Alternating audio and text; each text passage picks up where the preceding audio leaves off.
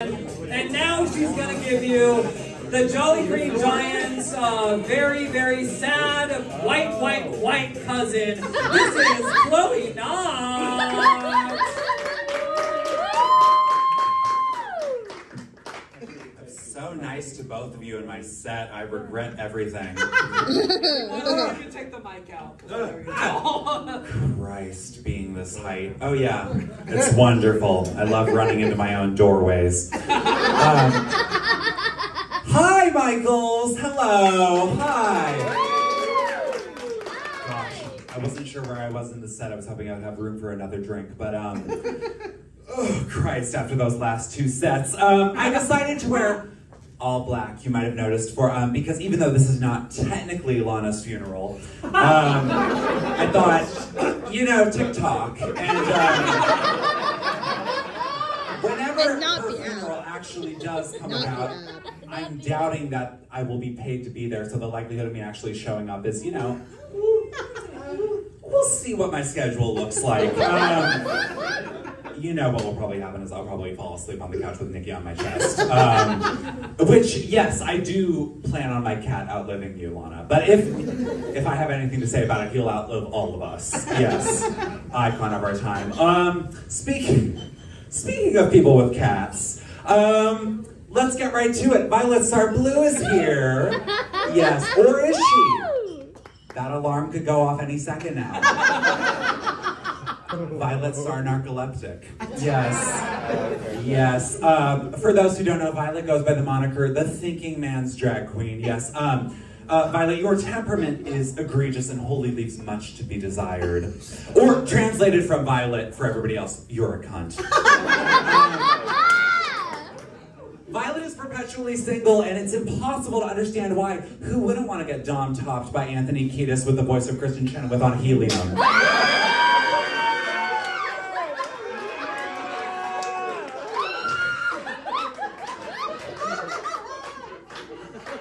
Hey, it's fucking Mickey. I don't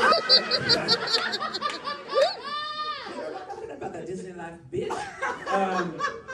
God love her. Who else is here? Dynasty Banks is here. Hi, hello. Dynasty, so named because her performances make you want to die, and she looks nasty.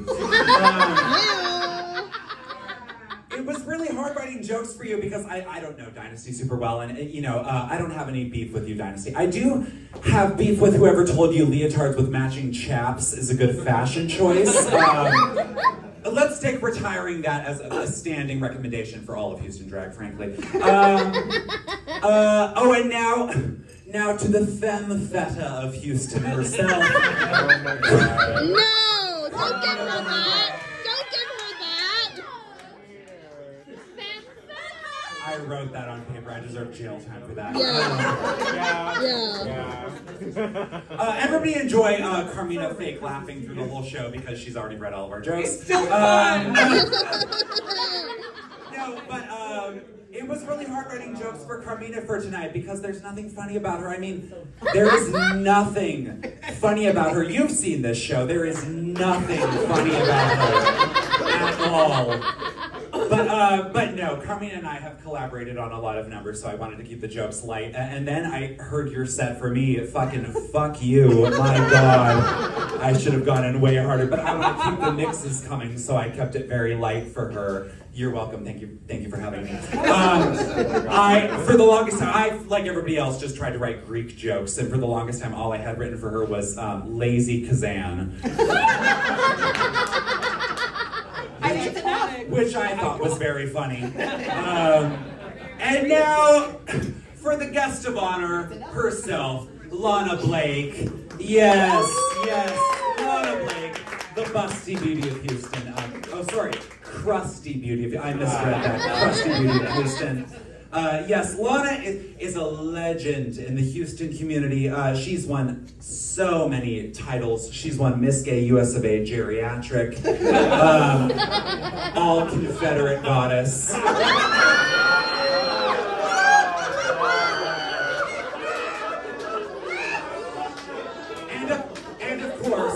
And of course, Miss Incontinental.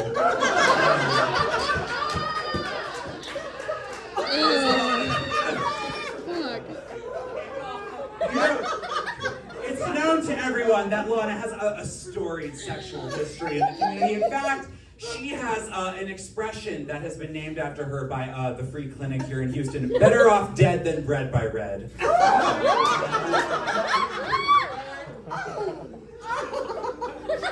Lana is such a dumb slut that she went to ITT Tech and all she left with was a UTI. You know, one of my first performances when I was starting in drag, when I was just a teenage ingenue and Lana was a beautiful, stately 48-year-old, was a benefit show for her hernia surgery. Her hernia surgery. The next week she showed up with a new Coach bag. That's all I'm going to say. It was Louis Vuitton. It was Louis Vuitton. Lovely. Yes. But, gosh, that's all I wrote for tonight. Thank you for having me. Yes, thank you very much. I love you, Lana. I love you. Keep doing what you're doing. And let's get lunch tomorrow, and you can tell me how tonight went, because I'm blacked out currently. So, let me know how it went. And you know what? Happy bat mitzvah. I love you very much. Thank you. No, keep it on.